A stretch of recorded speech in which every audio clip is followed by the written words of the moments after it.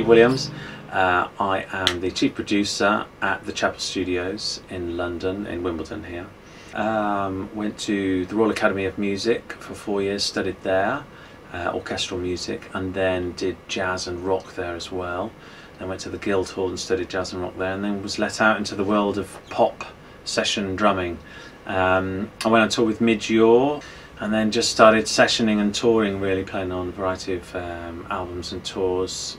Did a lot of Stock Aitken and Waterman for my sins, like Kim Appleby and Rick Astley. It's just got more and more into producing and being behind a desk and engineering and programming. Was setting up my own studio. Then I worked for Trevor Jones, who's a film composer. I did lots of Hollywood things like Last of the Mohicans, and we did like a Johnny Depp film, a Britney Spears film. I was part of the team for that.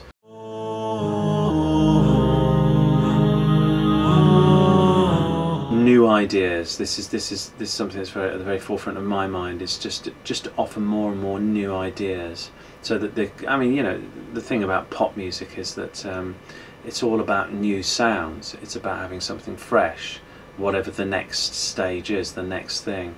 So being creative in a novel way, that's really what my production philosophy is about. Because quality is of paramount importance, we offer the best gear that we possibly can as well. I consider this desk, the SSL Duality, to be the best desk that money can buy. So that's of prime importance. The same goes for any gear that we've got. It's absolutely pristine quality, and the same goes for any software we use.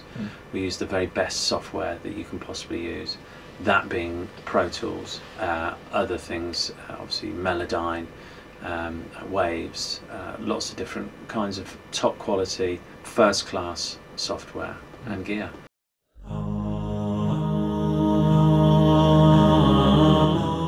It's an amazing program that can offer a whole, the possibilities are almost endless, and the way it stretches your imagination, your creativity, and also helps fix things as well. So the program itself has a variety of uses. Put people in tune, which is fantastic. So you get a take and you're not sure whether it's a good one because of the tuning, but the delivery is excellent, the tone is fantastic. You say, let's put it in Melodyne and let's just tune that one note, or let's tune it all, or whatever you want to do. So that it shortens the amount of time that you need to do to get good takes, and also improves the quality of your output.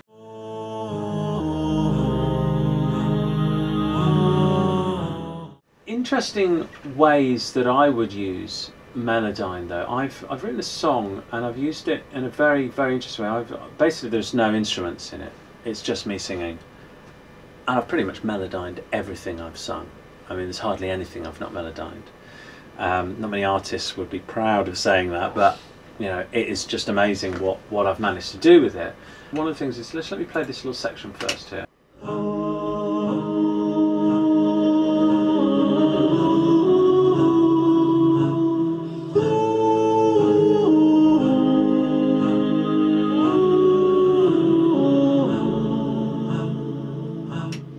So what I did there was I just took my own voice, and to make it a little bit more operatic, a little bit more sort of ancient. I wanted to make it ancient and a little bit more sort of, I don't know, 1,000 years old. Rather than employing somebody else to sing it, I just transposed it up the octave, and I'll solo that for you now.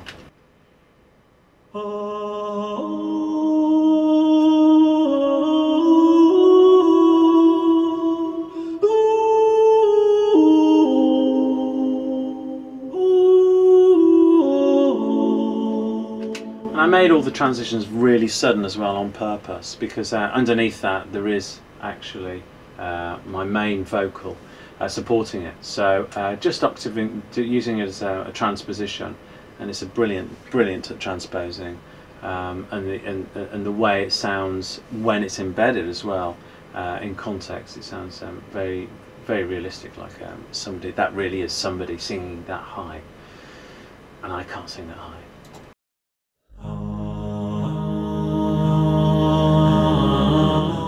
Let me play this section for you.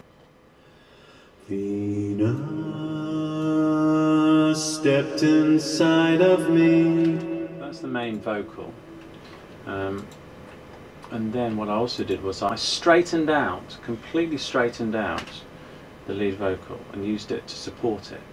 Again, here we go. Venus stepped inside of me and pushed her way through forest trees. Very robotic, but with that underpinning the main vocal, it creates a new effect. It's a new way of using it. So I just straightened out all of the notes, had no vibrato in it at all.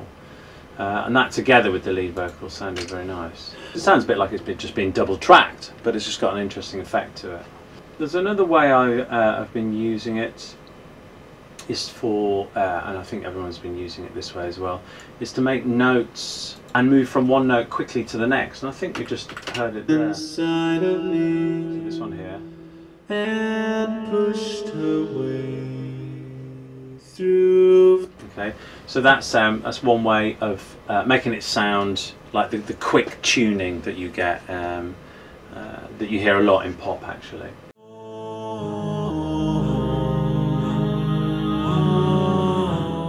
Well, what I like about Melodyne is it's just, you can use it how you want to use it really. Just get creative with it, I suppose. You know, I mean, I've been tuning guitars with it and things like that, and timing vocals is really good as well. You can just like click on it and put vocals very much in time and use that as an effect. You might as well, so that it sounds human but not quite human. That's another great thing to do. The DNA software, well, let's wait and see, because it just sounds awesome. You know, I just think we're going to be using it in very, very creative ways, as you can do with Melodyne. So I'm very much looking forward to it, very, very much, yeah.